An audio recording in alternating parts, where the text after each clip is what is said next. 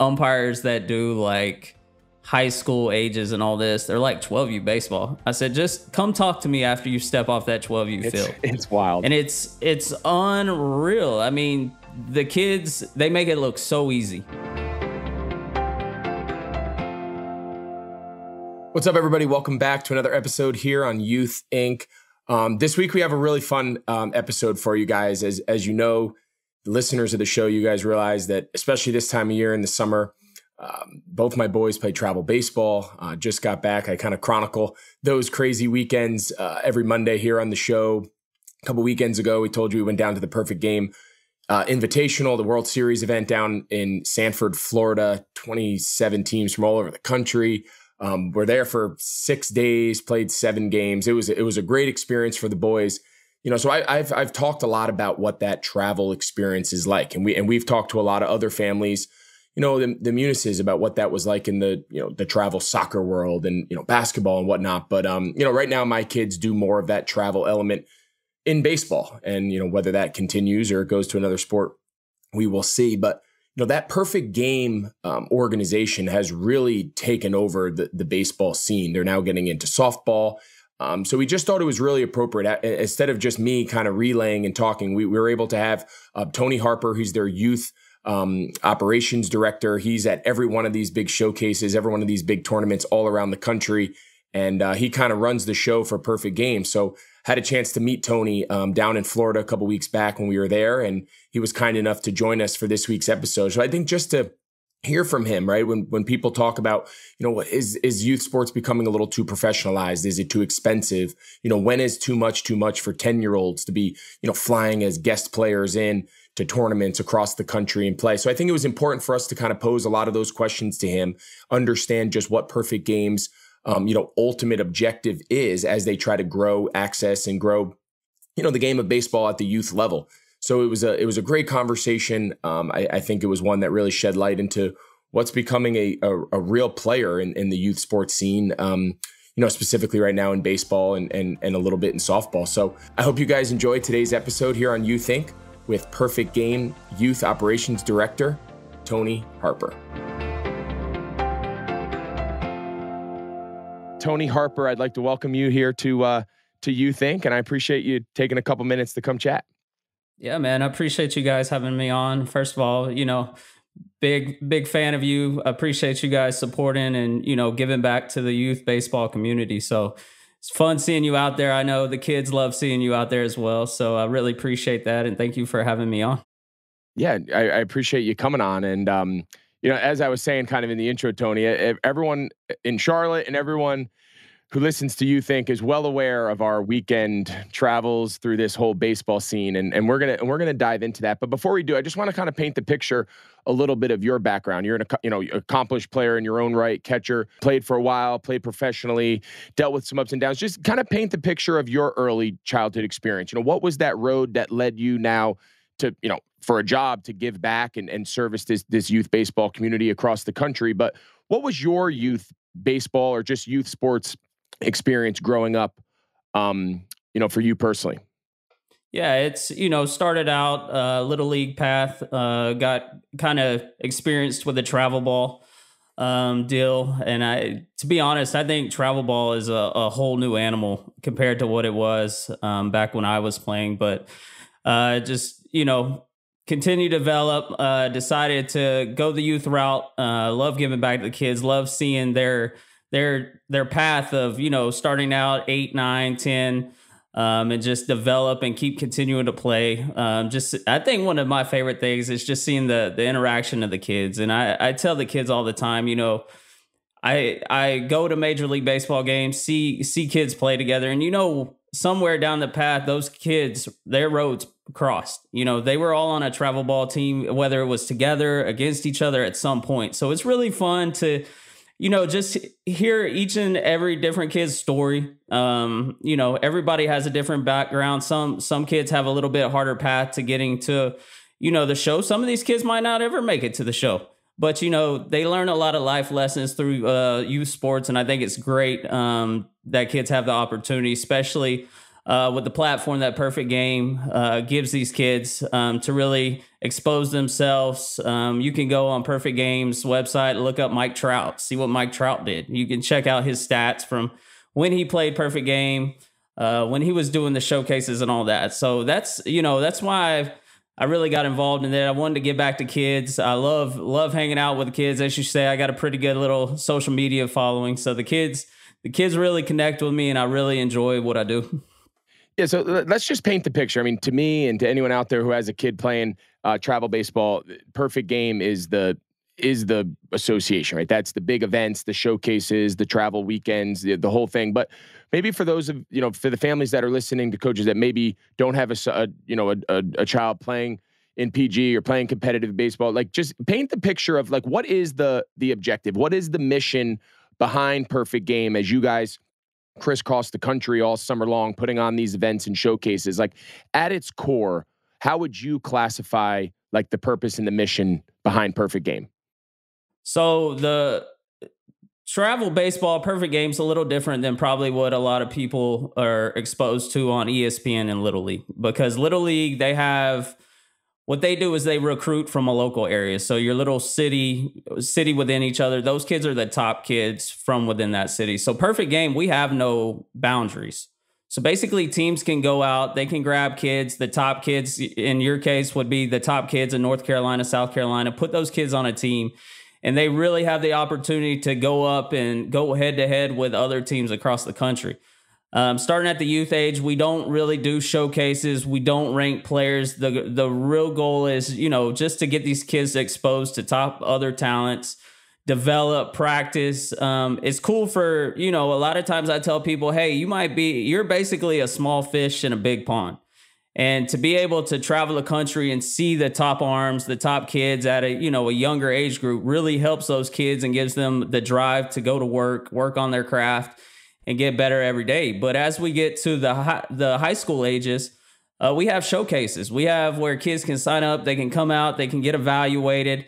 We rank players, we rank teams. We have select festivals. We have national showcases, which are basically individual events for kids that compete at our events and give them recognition for all their hard work. So it's a little different animal. I know people see Little League World Series and they're like, oh, those kids are amazing, which, given the right, there's a lot of kids that play travel ball that also play Little League too, but it's kind of like a whole new animal when you don't really have those boundaries, and teams can reach from all different areas to pick up kids. I know you've probably seen it.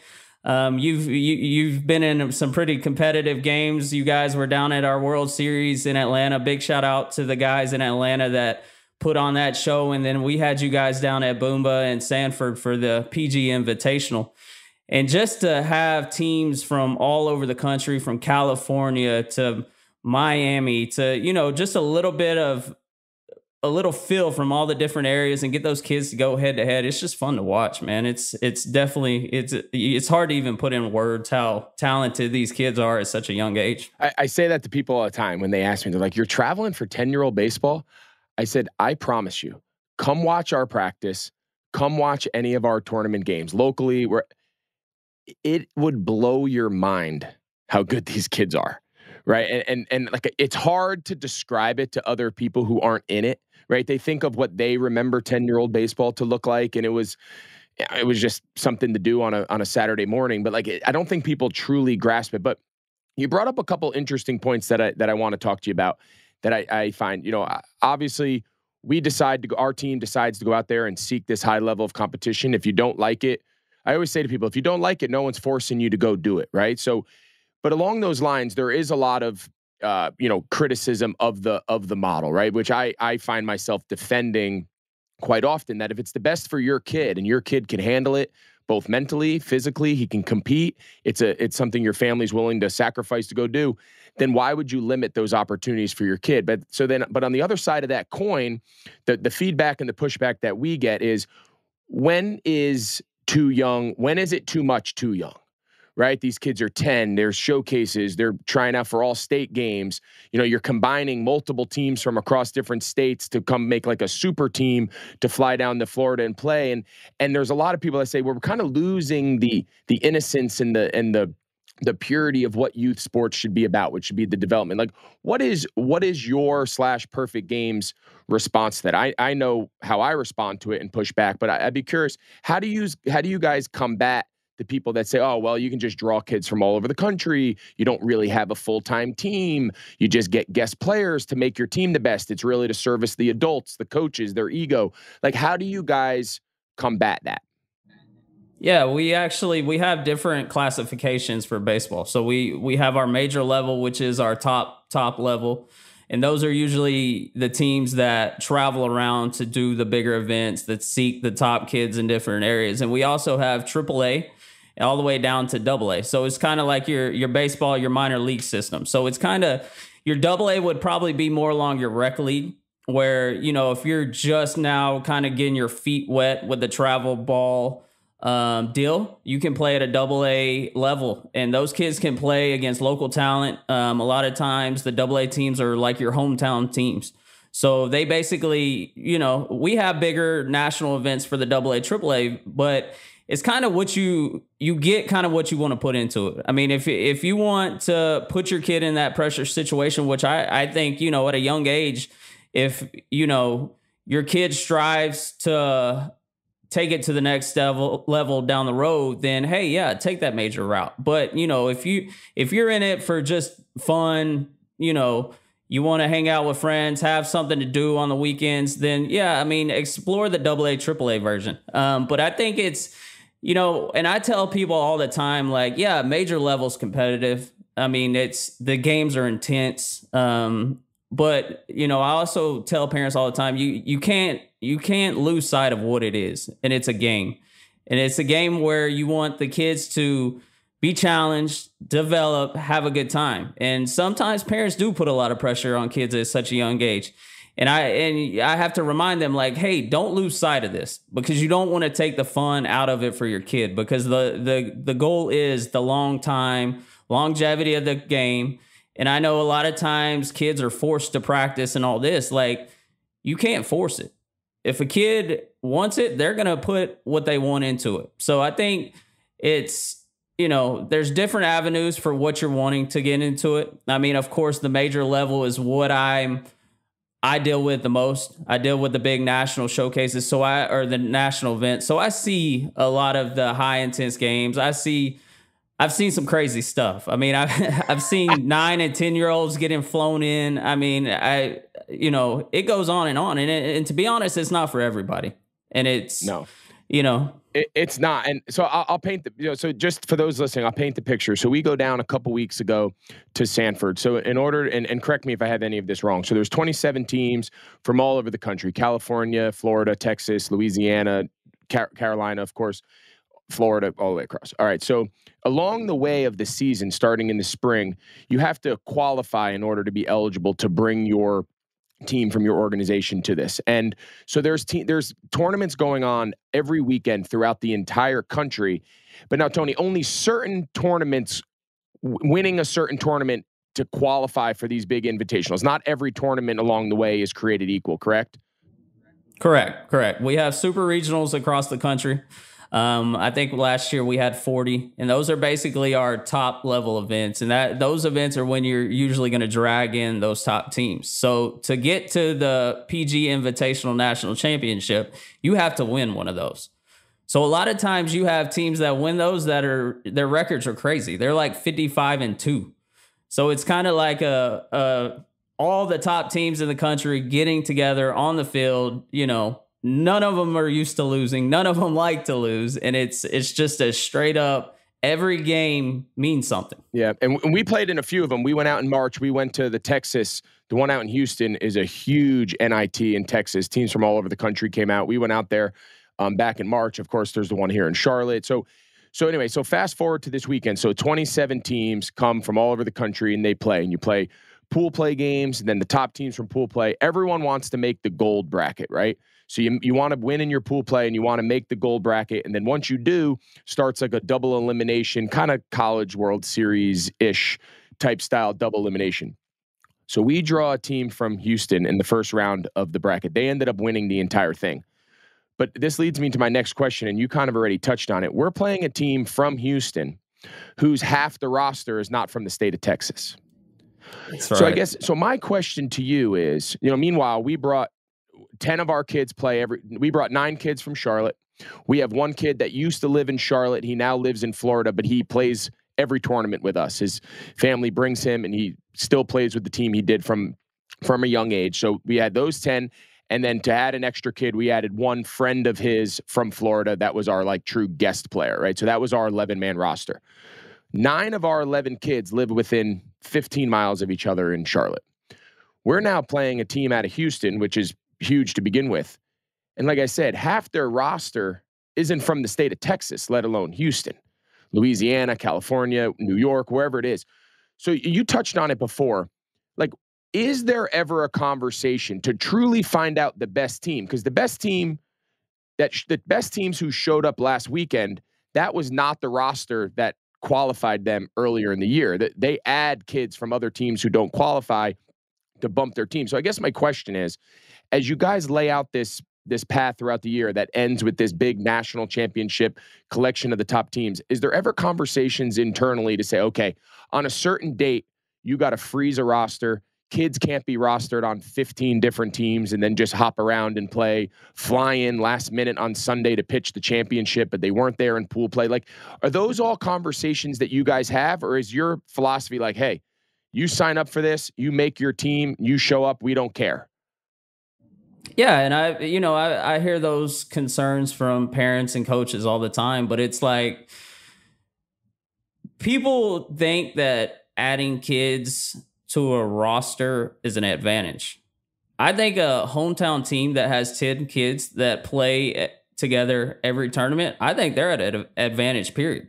Because one, you're going into a tournament with experience with your teammates. The coaches know what they have. You practice together. You have plays. You have all this stuff. So it's like the team that adds players, you gotta be able to mold and play as a team. So I mean, I see both sides of it. And for this kind of event, we don't freeze rosters. If you want to pick up a kid, and it would be tough to roll through a double elimination tournament with 10 and 11 kids, because I know once you get that down in that losers bracket, it's a battle. It's a battle. And it's an absolute grind. And it's hot and all this. So we do allow teams to pick it up, and we don't really police the rosters. I mean, there's different models, but we're kind of, hey, we want to see the top kids. A lot of these kids' teams don't qualify. And those top kids deserve to be on a top level team, to be able to be seen, play against the other top kids in the country. So we don't really freeze rosters. We don't all do that. We want to see the top kids. We want to see the top teams, the top kids go head to head. And like I said, just because, you're a hometown team, your team has honestly clearly got an advantage over these kids that pick up 3 or 4 kids the week before, and they don't mold, they don't click, and I think there's a lot to that. Yeah, I agree with a lot of that. You mentioned you have your plays, you have your signs, you have your. It's hard to compete when they can just throw arm after arm after arm. Right, they're on their 7th game and they're throwing a starting pitcher. It's just it's a little bit different. But again, my take, anytime people on our parents or any other parents, or you, even myself, you say, oh, this is bullshit, this isn't fair, that kid's not even on this team, blah blah blah, then don't come. Yeah. That's always what it all comes down to at the end of the day. And I have to remind myself, if you don't want to do it, don't do it. If you're going to show up and complain and moan then go play a different tournament. That's this, and you know what I mean? So I get it. I totally get it. But I'll tell you what, next year I want to make our team better because I want to come down there and fucking win. You know what I mean? Like, I get it. It's super competitive, and you can't help but really buy into it, especially because you see how much the kids just thrive and love it. Yeah, I think, and a lot of people lose sight of what I mean, yeah, wins, losses, that's great. Everybody wants to win. Nobody likes to lose. But at the end of the day, it's about getting your kid exposed, getting your kid better. Yep. So running up against, I mean, I don't know what kind of arms y'all were 10U, so you probably saw some 60, some low 60s, maybe 60s. mid 60s. Yeah, low 60s, yeah. Yeah. But I mean, to see that at, 46 feet, I mean, just this past weekend, we had our 12U and we had a kid throwing 84. Yeah, one of our organization, you don't see that. Our organization here in Charlotte, the SBA National Marucci team, they're out of Charlotte, and they were down there in your Big 12U. I think they made it to like the semis or whatever and lost to, I think that TGD backs or that Scottsdale team or whoever, one of those teams that made the championship. And it's real ball now. We go watch these kids. They're 12 years old throwing 85 miles an hour. It's it's a joke because I talk with some of the umpires, and the umpires that do like high school ages and all this, they're like 12U baseball. I said, just come talk to me after you step off that 12U field. It's wild. And it's unreal. I mean, the kids, they make it look so easy. I mean, they're just so fundamentally sound. I mean, the coaches are intense. The games are intense. The parents are intense. I mean, that TGD backs, that ZT National prospects, SBA, I mean, those teams are just so competitive, and it brings out the top kids, and it's fun to watch. I mean, every weekend, it's, anybody can win. I mean, it's just, it's so fun to watch. And I'm so blessed to have this job and be able to see these kids at such a young age. And I tell them, I'm like, hey, you're sharing the field with somebody that's going to make it. Yeah. And I tell my kid all the time, again, he's 10, or he just turned 11, but, playing 10U, I said, and when people ask, like, why do you do this, right? The question of why. And I said, you know what? I do it because my kid, A, wants to do it. And B, you know what? I want my kid to go down there to Florida and take the mound against the Puerto Rican elite team or the Banditos or Gold Culture from Louisiana, like one of these big teams where they got just stud after stud, and he's going to take the mound and he's going to go out there and he's going to get hit. He's going to give up a walk. He's going to and he's got to bear down, and he's got to get a strikeout. And he's going to have to go out there and work. If we just stayed here in Charlotte and he played, All-Stars or Challenge, whatever it is, he would get on the mound. And for 4 years leading up to middle school ball, he would strike out 10 guys a game. No one would hit him, and he'd think he was a hero. But then all of a sudden, you get to middle school, high school ball, and you start playing against other kids that have been playing travel their whole lives. And all of a sudden, you face your first adversity as a junior in high school, and you come across some team and now you're 17 facing adversity versus 10. So, like, I'm a big believer. Like, I want my kid on the mound against the best team. I want my kid, I want them to feel that pressure and feel what it takes to play competitive sports. But I want them to feel it at a young age so they can learn to deal with it. So by the time they're in high school, by the time they're older, it's not their first time failing. It's not their first time giving up the game-winning home run. Like, these are all life experiences that, personally, for me, I believe it's best to have your kids experience at a younger age, because it builds that callus, it builds that toughness and resiliency that now it doesn't break them one day down the road because they haven't experienced failure until they were 16 years old. Yeah, I talk to guys that, kids go off to high school and everything, and they say travel ball really sets their tone for when they get to high school, because they say it's almost it's like a step back. Like, the game almost slows down when they get to high school. And it's not until you get to that varsity level that you're really pushed. And I think it's good for kids to, I tell people all the time, if you're the best player on your team, you're on the wrong team. Like, go get challenged. Like, if you're the best player on the field, you're on the wrong field. Because until you start challenging yourself and pushing yourself to become a better teammate, a better player, and all that, then what are you really doing? Yep. And it's, like I said, and I've stressed all the time, it's the long term. It's not the wins and losses. It's what you're taking out of that 10U travel baseball game. Absolutely. It's getting better, getting developed, pushing yourself, and making sure you can overcome them tough moments that you're going to be faced with in life, even if it's not on the baseball field, because you're going to be challenged. You're absolutely going to be challenged. No question. If you're the best kid on your team or you're the worst kid on your team, you're on the wrong team. right? If you're the worst kid on the team, you got to find a team that you can get more reps and you can move up the pecking order and get more, again, because it's about development. To say you're on the best team, but you don't get to develop your skills, you're not helping anybody. That's the parent's ego that just says, oh, I want my kids on SBA or my kids on ZT or my kids on with all these teams. But then again, to your point, if your kid's the best team, the best kid on an inferior team, well, you're also doing him a disservice or her a disservice because they're not being challenged and pushed. I think that's great advice for our listeners. I've told this story on here before. Last year, my oldest kid was playing in those all-state games down in Georgia, and the coastal team was playing the California team, and he was pitching, and he was down to like his you have your 75 pitch count rules and all that, and he had like one more batter. It was a tie game. And his last batter, he's battling the kid, and he gives off a solo home run in like the 4th or 5th inning. That was his last pitch of the thing. So we had to take him out. He comes walking off the field.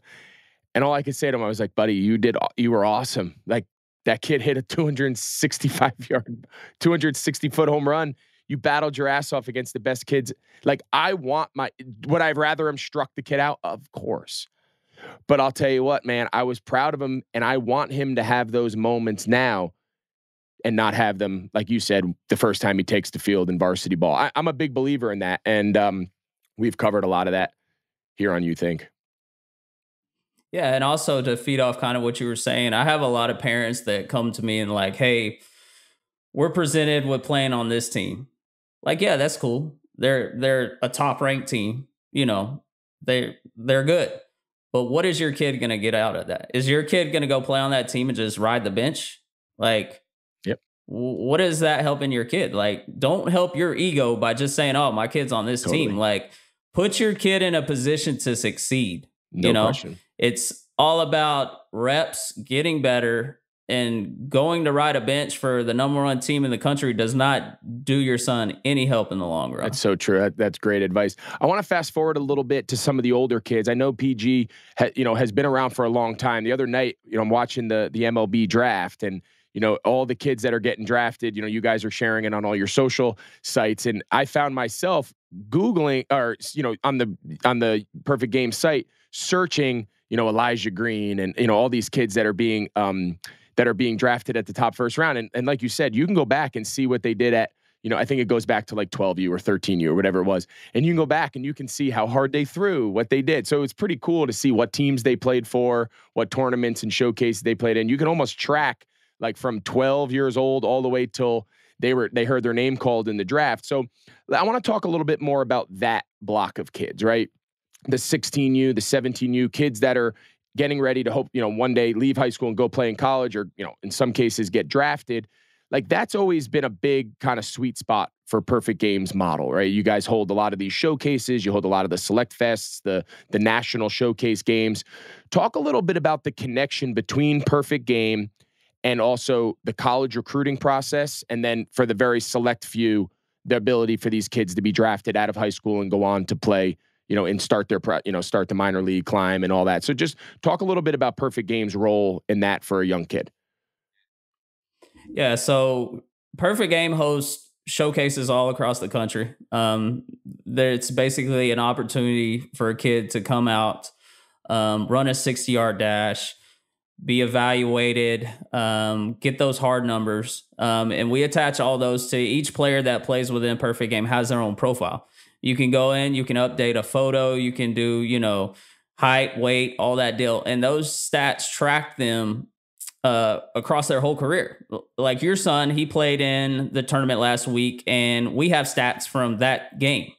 So we track literally dating back from all the way through 9U, all the way through their high school and college careers. When a kid commits to a college, we attach that to her profile.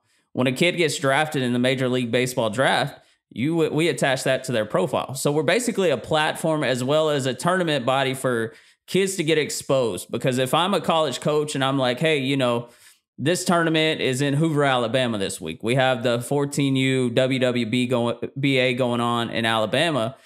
And, the recruiting for baseball is getting younger and younger every year. I've seen kids commit or verbally commit out of 8th grade. And it's just crazy. And the thing is colleges have to be that aggressive, because if they don't, somebody else is.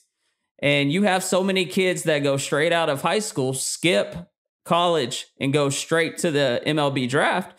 And it's, you get a kid to commit, but at the end of the day, is he really going to end up playing with your school, or is he going to take off to the draft? So it's one of those things where we're the platform for colleges to be able to go see those hard numbers.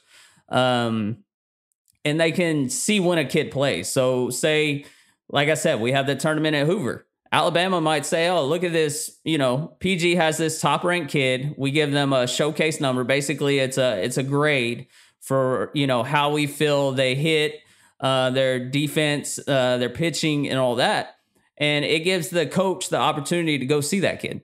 So we have tournaments I wish I could pull up a picture, but we have tournaments where we have over 100 colleges in attendance, and they sit out there with golf carts, radar guns, and it's just unreal, the opportunity they have. And I mean, yeah, kids get seen at high school, but it's easier for a college coach to go to a travel baseball game and see 10 potential D1 kids, rather you go to a high school game and see 1 or 2. So it's a little bit, it saves their time, and it gives us the opportunity to really expose these kids and hopefully push them off to the next level. Yeah, I think it's so interesting. And to your point, it's getting younger and younger, something we've kind of covered here with a lot of our different guests. We've had on, Roy Williams and Mike Bray, the head basketball coach at Notre Dame, and just listening to them. And I asked them that same question. I said, when you guys go recruit, granted basketball, but same idea. When you guys go recruit, like, where are you recruiting off of? And they made that exact point. They said, I want to go watch him at his high school games, right? I want to see him interact with his teammates and his classmates and how he responds of being, the kids we're recruiting are all the best player on their team. We want to see them in that environment because it's important. Because we also make it a point to go watch him on the summer travel circuit, because we want to see him play in a game where he's not the best player. And we want to see him in a game where he doesn't score 25 points. So, the baseball correlation would be, yeah, I could go watch the best high school pitcher in the country, and most of the time in his high school games, he's going to be dominant. Well, you go to one of these national showcase or one of these All-American tournaments or one of these big events, and I could come watch that best high school pitcher as a top 10 prospect. In the first inning, he might get shelled. How does he respond? What's his body language? So, I hear coaches say that all the time, and I think it's important for parents to realize when you're spending all this time trying to get your kid's fastball and his batting, spend time on their body language. Spend time on what do they look like when they have a bad thing. Because when you go play a perfect game tournament, I don't care how good you are, you're going to come across a team that's got better kids than you. And if you're going to melt, these college coaches are going to see it, and they're going to base a lot of their decisions more off that than they are based on your batting average. Yeah, and I try to stress it at a young age. It's, body composure is huge in the game. And that's, a kid can probably run it up there to 90, 95, but, somebody's going to turn it around one day. And it's, how can you respond from giving up that bomb? Like, are you just going to crumble and not be able to finish the inning? Or are you going to give up that home run and then turn around and be able to close out the inning? And it's, I see it all the time, hear it all the time. It's, it's how they compose themselves, how they carry themselves on and off the field. Are they a good teammate? Like, all these things, are things that parents can be working on now. Because once you get to that high school level, some of these kids get stuck in their ways, and you never know who's at those games. I mean, you never know who's a scout these days. I mean, there's area scouts popping up everywhere. I mean, teams are, you have to recruit, and you never know who's watching. A lot of times they show up unannounced, because that's when you get the best feel on a kid, is when you just show up. Because, if somebody's watching, of course you're going to do it. But you never know who's watching. And a lot of times these guys show up, and you better be on your A game every game, because you could only have that one opportunity to be seen. All right. So I'm listening to this, and I live in a part of the country where maybe there's not a big travel ball circuit team, but I got a kid who has college aspirations. He's 15, he's sophomore, whatever he is. And he doesn't play on a travel summer team that's good enough maybe to come to some of these big tournaments that you guys host. Right. So what would you tell that parent? How do I get my kid who's 15, 16, good player, really good high school player, but wants to maybe just expand it a little bit? Like, how can they be seen? How can they attend one of these showcases? How can they get in front of, the 100 scouts? Because it's not happening in their hometown, wherever they're growing up.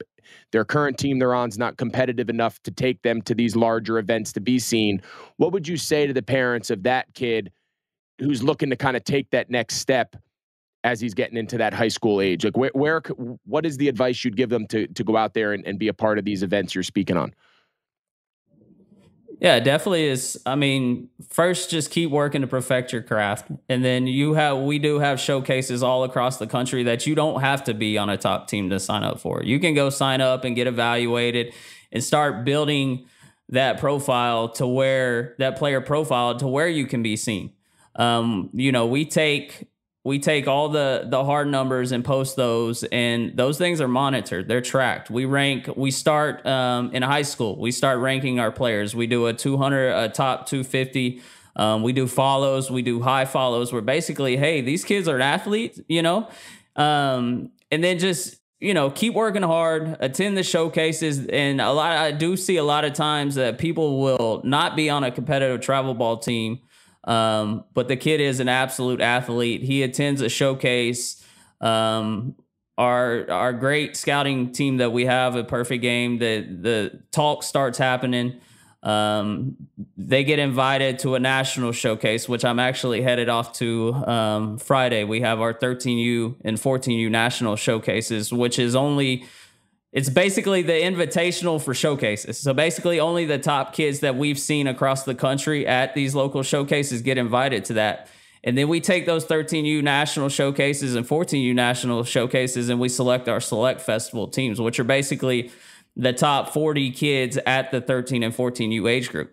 And a lot of times I see that kind of snowball a young kid's baseball career, because the next thing you know is you're going to have those top teams wanting your kid to come play with them, just because they're getting that kind of follow, that kind of recognition, and they know that you can help their team win. Yeah, and this leads me to one of my last points before I let you go. And again, Tony Harper, a Perfect Game. Thank you. This conversation, we pride ourselves here on YouThink of really trying to cover the entire sports spectrum, from the local level all the way to the highest of competition and whatnot, where you guys would kind of fall on that spectrum. So I appreciate you coming on and kind of explaining a little more of what you guys are about, as opposed to everyone just always listening to me tell our crazy weekend stories. Everything you just said, the reality is requires a lot of resources, right? I mean, when we take our kid down to Florida, we're fortunate that for 5 days to stay in a hotel and fly down there and bring, all of our other children and eat and travel. And these are multi thousands of dollars a weekend to go do this. And for some of these teams, they're traveling out of town, especially the older teams, 5, 6, 7 times a year. I mean, this is a huge, huge commitment. So what are things that both Perfect Game, just the youth sports community can do? Like, how do we allow this to be a little bit more accessible? How do we allow this to not just be the families who can pay to fly their kid to every showcase has an inherent advantage over the families who can't? Or is that just the reality of the market and a reality of just kind of the world we live in? Like, how do you guys address those realities and say, okay, what we do is great, but it's very expensive. It costs a lot of money. It's not easy for everyone. Like, how do you guys kind of internalize that? Yeah, it is tough, because at the end of the day, It is a business. And we got to make revenue. But we're constantly working on ways to cut the cost on some of these events to allow the teams, because there's a lot of talented players out there that just can't swing it. And those kids deserve to be seen too. So we actually have a foundation. It's called the Perfect Game Cares Foundation, where we basically we raise funds to help those athletes, to allow them, to put them into a showcase, to give them to the experience to be able to be seen. We have our select festivals coming up, where all those top players are selected or sent to go out and fundraise for that foundation. We make it a competition for the kids, and it's fun for the kids that are selected to that to really understand, hey, you're a great athlete, but there's more than to this game than just, being a great athlete. Like, we really want to instill the foundation in these young athletes to, hey, give back to your community, be a bigger cause, Like just this past year, I had a parent reach out to me in the North Charleston, South Carolina area, and they had a high school baseball. Their high school baseball team folded because they didn't have the funds. So I reached out to Jennifer Ford, who is she is over our Perfect Game Cares Foundation, and we supplied their whole team with uniforms, baseball equipment. We flew out ex-Major League Baseball players to surprise them. And it's, you know, it's not all about the dollar signs. I mean, I know people say, oh, you know, PG does this, PG does this. Well, you know, we like to give back just as much as, you know, we generate revenue. And I think it's very important that those kids that don't have the opportunity, they do get the opportunity, because, you know, there's a lot of impoverished areas that, you know, kids just can't afford it. So we do have means to where, you know, if there's someone out there that thinks they, you know, they really want to attend a showcase and we can swing it, we'll definitely back them on that. We'll get them to an event. You know, we attend our scouts, they talk, they see local high school events. So yeah, I mean, playing in Perfect Game, it can definitely speed up the process, but there's other means of getting to the draft. It's not, hey, if you don't play Perfect Game, you're not getting drafted, because that's not true. I mean, if you're a top kid, you're going to get seen. Yeah, especially in today's world with social media and the ability to share content and videos. I think that's a good point. But I think it's important to give you guys that opportunity, because again, and this isn't a Perfect Game criticism. It's a common criticism across the entire spectrum of just youth sports in general, right? Whether you're an aspiring Olympic gymnast or you're whatever, tennis, whatever it is, there's a lot of costs behind this kind of pursuit of playing competitive youth sports, and it's just getting more expensive and it's just getting more professionalized by the day. And again, that's not unique to baseball or unique to Perfect Game. That's just kind of the market and the world that we're living in. And we see it through our conversations here on Youth Inc., you know, every week. The last thing I'm curious to get your perspective on is like, what is next for Perfect Game? I know the venture into the youth sports, the younger ages down to 9U was a kind of a big expansion, at least here locally in North Carolina. You know, when we first started doing this, there was USSSA, there was Little League, there was Dixie Youth. We didn't have Perfect Game here in North Carolina until just the last year or two. You know, so I know getting into the younger, I'm saying for the younger ages, it was around for the high school kids. So what is the next step for you guys? Like, where do you see your ability to grow the game? Where do you see that next kind of entry point into this scene, you know, as you guys continue to try to expand, you know, throughout the country? So right now, like you said, Perfect Game has been huge in the high school market, and we just started dipping down into the youth ages. And I think right now, we're just kind of focusing on that quality of growth, you know, making sure what we put out on the field is, you know, what the parents and players deserve. So we've grown pretty quick in different areas. We just tapped into the fast pitch market. So we're starting that as well.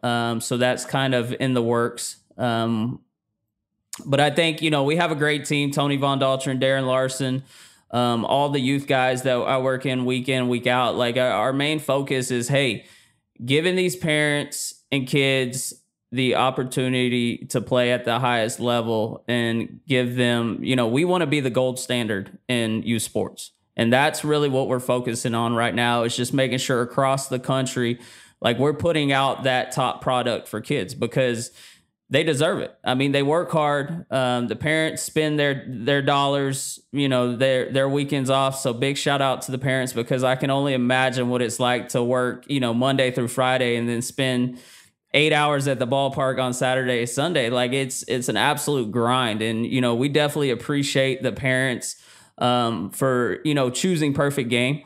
But yeah, right now it's just kind of make sure, I mean, obviously we're looking at different areas. We're wanting to grow in California and kind of expand to different countries. I have people message me on Instagram all the time, like, hey, we want you here. We want you here. And it's, you know, to grow is great, but to quality grow is even better. So that's kind of where we're at right now. Just kind of focusing on, just putting out a better product every day. Well, I appreciate that. And again, as just as a dad, as someone who, I don't have a baseball background, I've only gotten into baseball, kind of through osmosis of my kids playing it, through rec leagues and then entering the travel circuit. And, just again, last year we experienced the All-State game for the first time. Never even knew it existed. Didn't even know, but little did we know, we show up in Georgia and there's teams from all over the country. And those are now same families. When we were down in Florida, we played one of the teams from Texas. 3 or 4 of the families we met last year in Georgia came up to us. Hey, remember, we took a picture or whatever. Their kid was playing on the Texas team. Now they're just playing on their travel. Kids from California. My high school, my college quarterback, Brock Berlin, my kid had a pitch against his kid. He plays in a team in Louisiana. Brock was my first ever quarterback. And here we are on a weekend playing against each other. Now watching our 10-year-olds play against each other. Like, it's so cool to just how it all ties everything together. And just as a dad to have the platform, the opportunity to see my kids chase things that they're interested in and compete and learn to be tough and learn to be challenged. I applaud you guys. I mean, it's not a perfect system by any means. I'm sure you get a lot of feedback and criticism and whatnot, but just know you guys try to do it the right way. You guys put on good events. We've always enjoyed our experiences. And I appreciate you joining us here on You Think to kind of share a little bit about what this crazy world of travel competitive baseball could be like. Yeah, I definitely appreciate you guys having me on.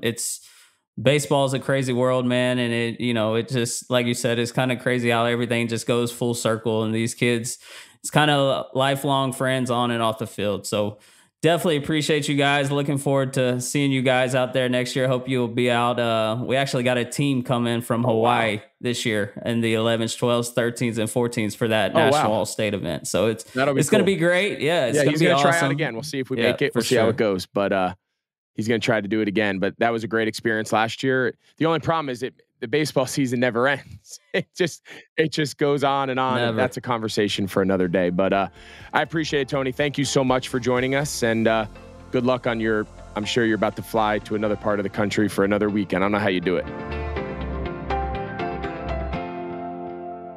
What's up, everybody? Welcome back. Hope you guys enjoyed the latest episode of You Think with Tony Harper from Perfect Game.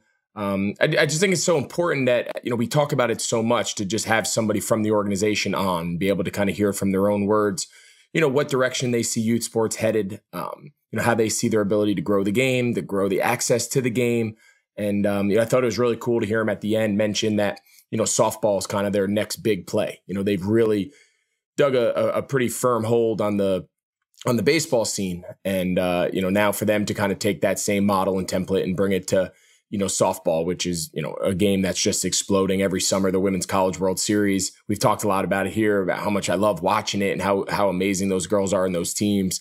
So, just to see them be able to now maybe take this template and grow the game at the youth level for softball, I think will be fun to kind of keep an eye on. And maybe once they get that up and going, we can have them back and kind of give all you parents and coaches of softball players maybe a little insight into how the Perfect Game model works for you. So I hope you guys enjoyed that episode. Whether your kid's a baseball kid or not, I just think there's a lot to take out of that conversation that you can apply to other sports and whatnot. So thanks again to Tony Harper, Perfect Game, for joining us. And now, as always, at this time, I'm going to bring in Tasha, my producer, who, as always, has a bunch of questions from you guys that I'm looking forward to hearing. Tasha, what's up? What's going on? Yeah, we have a couple of fun audience questions today, Greg. And seeing how you're always on the baseball field, you just talked to Tony. A fan wants to know, what sport do you secretly wish your kids played so you can watch it, but they actually just don't play right now? That's a pretty good question, actually. There's a few sports that I don't understand a lot, so like, for example, I go watch my daughter play soccer and again, she's young and it's rec level soccer, but they're starting to introduce formations and spacing and how to kind of work the field and whatnot. And I don't have a soccer background at all. I don't understand the game. My understanding of soccer comes from playing FIFA, right? Like, that's the limit of what I know about the game. So watching her and just listening to her coaches and listening to them instruct is fun, learning a game that's new to you. So I enjoy that she plays soccer because it keeps me, learning and trying to learn so that I can come home and help her. Very similar to how the boys were in baseball, a sport that I played as a kid. I didn't have a great background of playing at a high level. So I've learned a lot just through necessity of being able to try to help my kids and coach their teams. I knew I had to be open-minded to realizing that there's a lot of people out there who know a lot more about the game than I do, and make sure you're paying attention when they talk and go out and try to find as much info as you can. So I've enjoyed learning the game. So I think it's a great question. You know, I think coming up in the next couple of weeks, we're going to dive into a little bit of the lacrosse world, which is a world I don't know anything about. We didn't have lacrosse at our high school. You know, lacrosse in my house was like playing with my brother in the backyard, just throwing it off the wall with lacrosse sticks my dad brought home from his gym class. So that's a game that if my kids did play, it would be fun because it'd be like watching a completely new sport unfold. Same thing with like ice hockey. Not a ton of ice hockey players in Charlotte, North Carolina, I don't think. But again, a sport that's fun to watch. I don't know a lot about the X's and O's, for lack of a better term. Like, I don't know a lot about the strategy, so that would probably be fun. So yeah, I think watching your kids play sports that you didn't play at a high level is really fun for the parents, you know, because you want to learn it, right? You want to share a love and to share an interest and an understanding of the game your kid loves. So that's a big part of it. So I think that's a great question. So 2023 lacrosse and ice hockey. Can your kids even skate? Like Can on my ice? kids skate? No. Yeah. Okay. So this is just a dream. Yeah, this is all a dream. They're not playing any of those sports anytime soon. I don't imagine. We'd have a long road to hoe there. That isn't in the future. So the second question is, what's the strangest thought you've had while playing or coaching? Yeah, so I guess my strangest thought, you know, in a moment of weakness, either playing or coaching, and these are thoughts that I try to limit, right? You don't want these kind of things creeping into your brain in the middle of competing. But you know, there's times where you just think to yourself, like, why am I doing this? Like, this is miserable. This has been a complete and utter disaster.